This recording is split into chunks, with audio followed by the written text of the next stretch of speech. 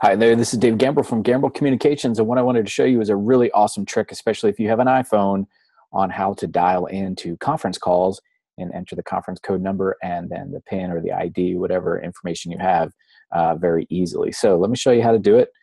You would go into your calendar, and when you enter a new appointment on your calendar, what you want to do is you'll see it says conference call demo, and then underneath in the location setting, I put the phone number. And you'll see I listed the phone number there, 712-432-0900.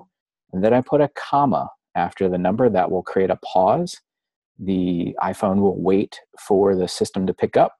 And when it does, we'll go ahead and dial that number that I put there. Now, obviously, that's a bogus number, but I put it in there, and then I put the pound sign, and all of that will be taken care of automatically when you log in to the conference call. So all you have to do is, if you have a reminder on your phone, what will happen is this little line here will pop up, and the phone number will pop up underneath. And if you just click on it, you'll get that right there. Then you can hit call, and I'll put it on speakerphone just so you can hear how it works. This service is provided by free. Incorrect access.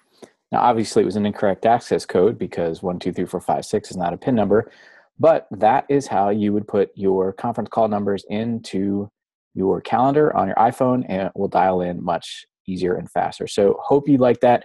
Please feel free to share this video with whoever you think may find it useful. And if you have any questions or comments, you guys know how to find me. Have an awesome day. See ya.